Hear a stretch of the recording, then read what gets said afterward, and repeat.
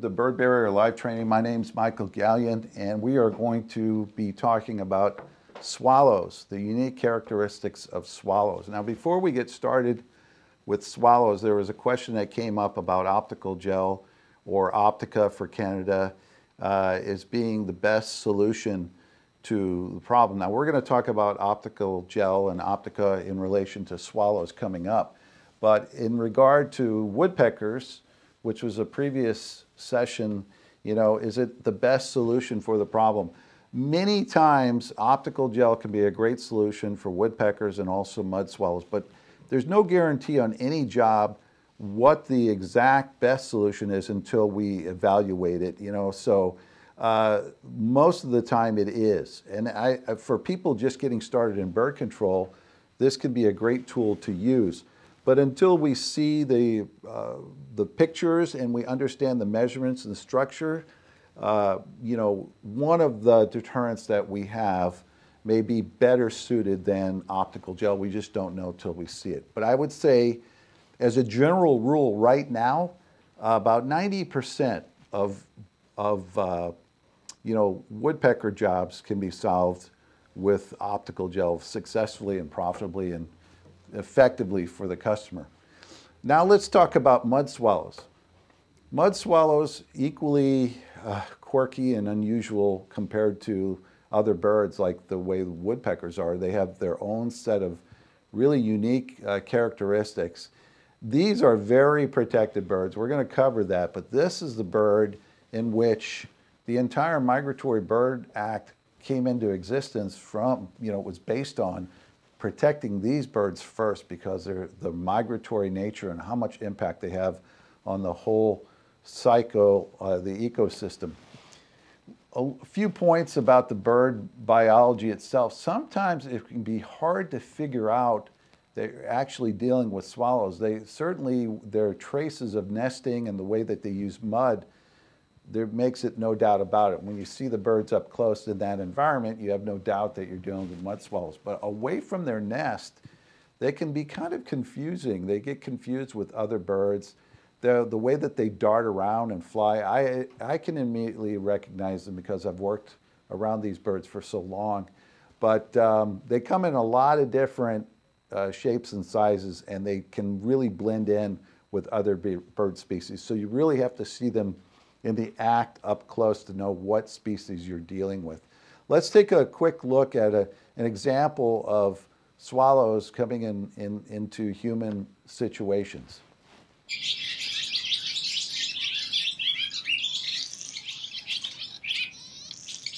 When humans were cave dwellers, so were barn swallows. Once we learned how to build permanent structures, our numbers grew and eventually exploded, and the barn swallows couldn't be more pleased to take advantage of the boom. These days, it's virtually impossible to find them nesting in such primitive places as caves and cliff faces. Our structures offer the perfect perpendicular intersection that makes building nests with twigs and mud a more predictable undertaking than getting mud to adhere firmly on the irregular surface of a cliff wall. Using about 1,000 mud pellets, they create structures that curve outward, upward, and around. Unlike most birds, they reuse their nests. They're like adobe homes, permanent. The barn swallow, cobalt blue on top and cinnamon on the underparts, is the only North American swallow with a forked tail. The inside of that V is edged with a string of pearls. Females have lighter breasts, sometimes almost white. Barn swallows sweep low and fast over fields and water, ping-ponging in crazy loops that make filming them in flight nearly impossible. They look for human structures near those fields full of bugs, or near water teeming with insects. Then they build their nests, say, inside a barn, thus their name, or under eaves, or even beneath highway overpasses. We landlords love-hate them. Well, they're beautiful and their flight is beguiling, but they are not tidy tenants. Oh, the nests are clean, all right, but the birds drop mud and twigs and jettison white balloons of feces nearby. If the nest is under your porch, yuck. A broken washing machine in the yard would at least be cleaner.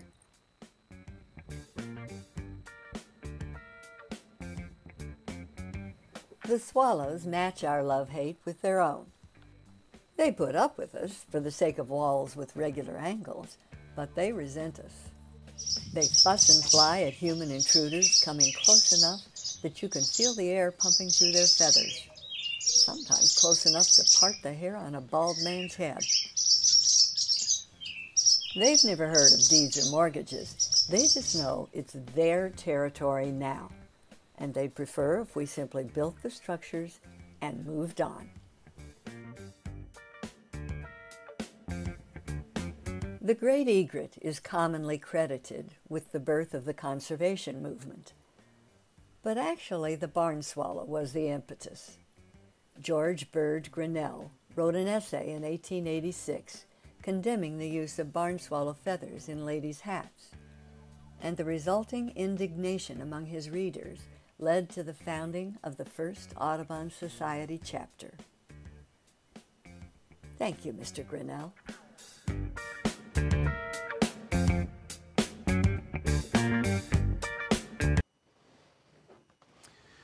Okay, so there you go. There's kind of a typical sort of situation that you'll see.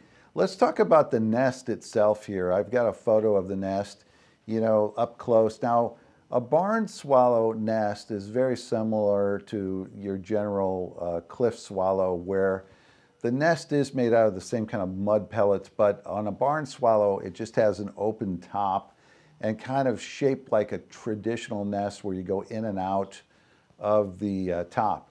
One of the reasons why the cliff swallow has a completely encapsulated nest with just a simple hole is that they control the temperature of the interior of their nest, and that's a big part of it. They will actually close the hole on that nest to keep more heat inside, or break it open, open things up a little more to allow more ventilation of the heat, and that controls the temperature inside in the incubation process of the birds themselves, so the offspring. As I mentioned, they're very protected. In North America, you want to wait until October 1st before you do anything. By then, these birds have vacated and the entire colony is migrating to the southern hemisphere. And that's pretty much how they survive. They constantly go through 2 cycles of spring each year and offspring each time that they show up, and they're timing it just right so they have a huge amount of food and supplies for making a good, successful breeding season. Don't harm them in any way. Don't interfere with the nest. Don't touch the nest. They definitely stain structures and can spread disease. So this is one of the important factors that come in you explaining to your customers there are some risks involved. Of course, somewhere near that nesting area is going to be a water source for them to be able to make the mud pellets that they use. Where they get to their nesting and it begins, you'll start seeing a lot of droppings that fall from the birds going in and out, and of course just the nature of how localized their nesting spot is. So they can really do a number on a facility. They have one of the strongest nesting reclaim, even more than just about any other bird, in that they travel halfway around the world and then they will come back half a year later with the hopes of going right back to the nest they created. So the very specific mating family that is part of that one nest will come right back. So it's the exact same set of birds that are going to try to reuse that nesting area. So there's a lot of biology going on. So their ability to smell and identify pheromone imprint on that building is really severe. That imprinting is what resident birds are all about. They mark it, and that's their place where they live. So the cleanup process should be a lot more than just knocking down the nest and washing off, spraying it off some of the mud. One of the mistakes we see is you will see the mud ring imprint on the building left, even behind netting or whatever your solution is. And that's a really bad idea. You want to kill all of that imprint. You want to clean it thoroughly, and that is part of the solution. Up to 7 offspring for each nest. 24 days, they typically fledge, but they remain. So as they fledge, they're going to continue to come back to the area and be part of the process of going out and getting food, insects, and then storing up as much energy for this long journey here from North America down all the way down to South America. Here's an example of their migratory path of what's going on, the mass migration that occurs with these type of birds.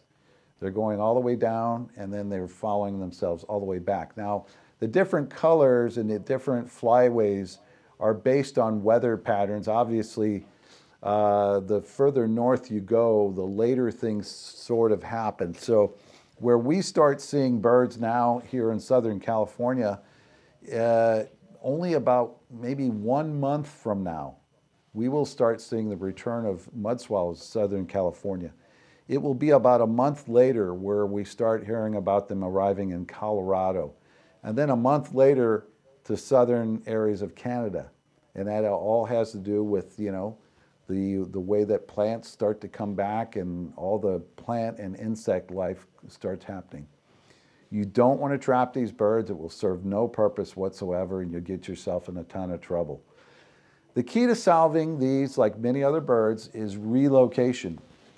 And when you're thinking about relocation, the whole thing is that you have to view the entire colony as your strategy. To get a section of these birds to no longer nest on the building means that the rest of them are going to continue to nest on that building. And by the time they have offspring, the numbers are going to outweigh any of the like partial treatment plan that you're going to do. When we say relocation, your strategy should be to get the entire colony, when they come back in the spring, to not want anything to do with this nesting colony that they've created, and they will go somewhere else. Now, these birds have the natural instinct as part of their biology to have a backup place already chosen. So when, like for this photo that I have here of this Valencia County building, the birds that are residents there had a secondary place that they already had marked, and there were probably some partial nest even created on that secondary place. And if something should happen to this nesting colony after they're coming all these thousands of miles, they'll make the switch. And that's one of the really cool things about solving these birds, is that you can see the swarm coming into a building in the spring. And if you do the right things, all of a sudden, overnight, all the birds will be gone. They've made the decision as a group to move somewhere else and do their nesting. And that's always your goal, to see that happen. Now, a year later, they're probably going to go back to the secondary position that they created as a result of being excluded, but not always. Sometimes they'll re-explore, but usually by the second year, whatever exclusion you've done to get them to move elsewhere can be taken down actually, and they'll move on. So this is where, if you are using netting or some other solutions, you want to think in terms of 2 seasons. By the second season afterwards, 2 years later, they're probably going to not be coming back to that property if you've done it right. A lot of people don't know this, but the birds are drawn to shade. And if you think about the mud nest that they build, if they get direct sunlight, they're going to crack and they're going to fall apart. So that's part of the strategy of why they build, where they build. So when you take your photos, make sure you get the photo of the building where they're nesting and anything else along with that building. We see here in this photo behind that they found great places to build in the shade, not just in those square cavities to the left, but on above the doors and other areas, even down lower. It's all about staying in the shade and being able to have structures that will survive. We need measurements. We need the Google address. We want to look around the property. We want to look at where are they collecting their mud. Sometimes doing some kind of deterrent system on the side of the property that represents their access to mud. You know, what direction are they constantly coming from? Is there a lake a half a mile away to the east? We need to know things like that. That comes into play. Here are deterrents that are typically used for mud swallows. Now, I mentioned optical gel. We can talk a little more about, you know, how this is done, but with this particular photo, you see the idea there. There's a mud swallow that was a nest above in a corner. And the second half, lower half, shows how the discs were put in there. Now you notice in the stucco, there's no trace of that mud nest that existed before. You have to clean it very well, right? We want to see it look very clean, and then you add these discs in. If they're corner nest and they've only built in corners, then you only want to treat corners. You don't necessarily have to treat all of these places where the wall meets the ceiling. You just have to look at what they're doing. For more information on our website, under optical gel, you'll see the treatment guide that's specific to that bird. So go to our website to be able to download these little treatment sheets. PVC mesh is a good tool that can be used for mud swallows. Sometimes shock systems can be a good solution. You have to be careful with that because you have to consider how much shade. If we take and put this along the corner where the wall meets the ceiling and there's enough traction of that stucco below, they'll just move below. So you have to be very careful. You don't want to go through and install all that and have it fail. Same thing with bird slide. Bird slide can be put up to that corner where the wall meets the ceiling, but you have to know where's the shadow end. And if you only cover just that corner where they were nesting, but they can still go below the bird slide and be in the shade, this could be a complete waste of time. So you have to use some strategy when it comes to installing things like the bird slide we can see right here. Stealth net, of course, that's another opportunity to solve mud swallows. Here we see on a house where they were under this eave and just put the net down at a 45-degree angle. You don't ever just go straight under at a right angle to the wall. We want to come down at a 45-degree angle to push the birds out into the sunlight areas. That's the strategy with stealth net. Those are the bullet points of mud swallows and, of course, the basics about treating them. Again, we're going to open it up to Q&A. If somebody has something they want to discuss as well, feel free to let me know and we can unmute you. But for now, I'm going to look for questions in the chat box. I'm really curious about the crowd out there, how many people have actually done any mud swallow jobs. In the chat box, type in there if you've actually had an opportunity to treat mud swallows, and then also indicate how you treated them. Let's see, Matt says we do swallows each year and use netting every time. How did they get the 45-degree angle with the netting? So that 45-degree angle just is more about the specifics of sunlight, but that's the standard. That was the formula that was developed years ago for bird barrier, probably over 20 years ago. And the other thing about this type of net that you see, by using turnbuckles on every corner, and then of course using the multi-purpose cable bracket in a certain configuration, this net can be removable. You know, a person that owns a house, they're glad to get rid of the birds for that season. And it's nice to be able to remove that net for half of the year and put it back up again when needed. and then eventually just get rid of it altogether. It's not really the best thing to have that permanent structure up there, but depending on businesses, they're usually more less sensitive to the aesthetic. See, Bobby says, yes, in country home settings, he's treated mud swallows.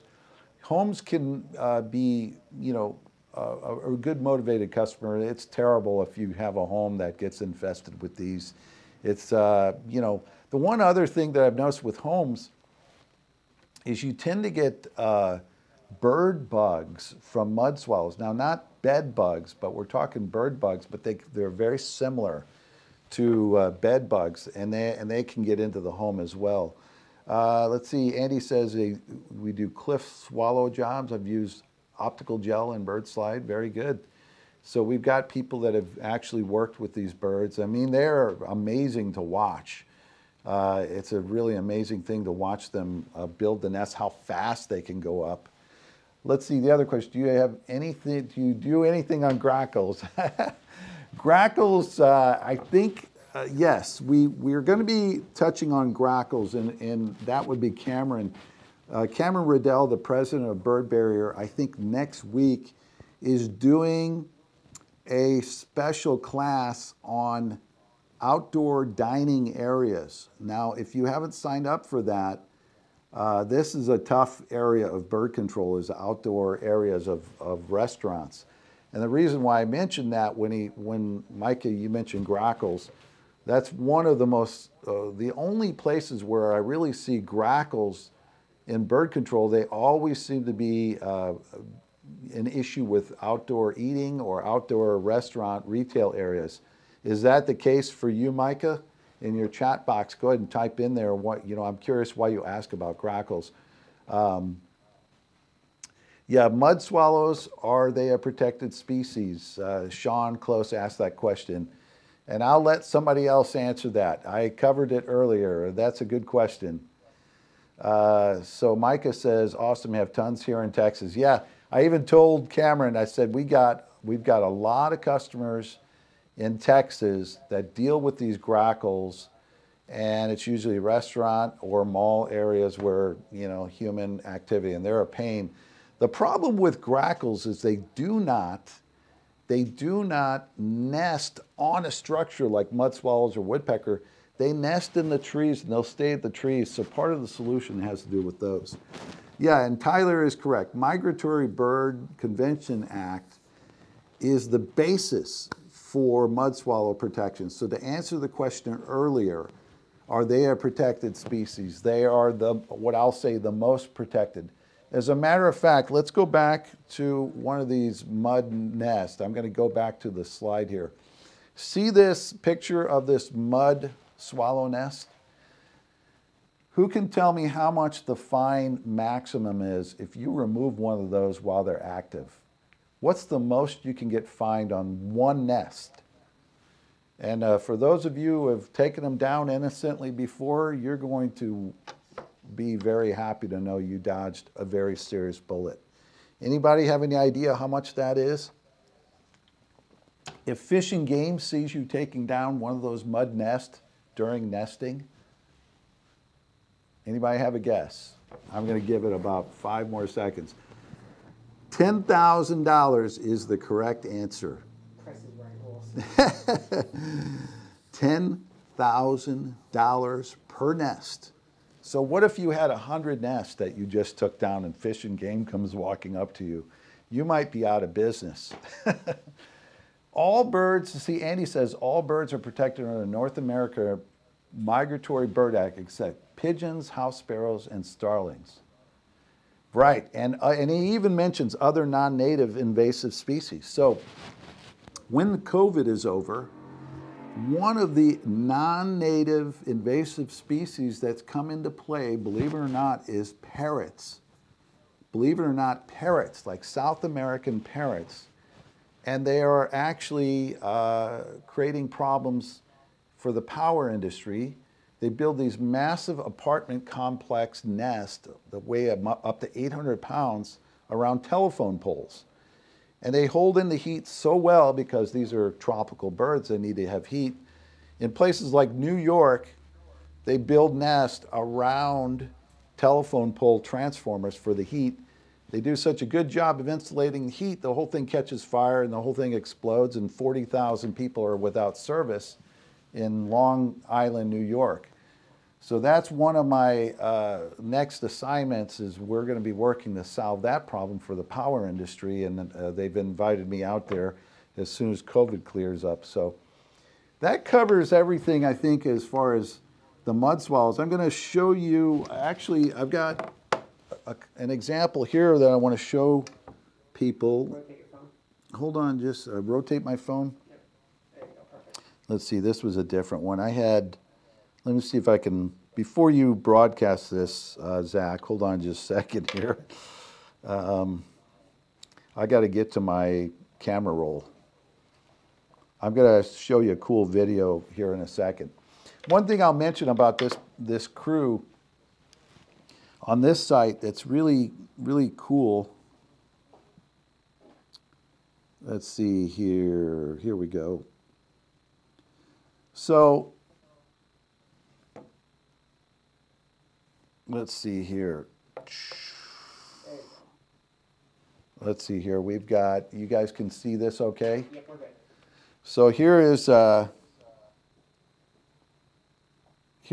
a place where there were mud swallows, and you see that the solution here was netting. Now, if I zoom in there, you can see this is the ring that I was warning about. You don't want to leave that sort of ring up in there because that's got a lot of pheromone draw. And the resident bird that once lived here, when they get back, they'll tend to stay around this area more than they would have had it been cleaned really thoroughly and properly.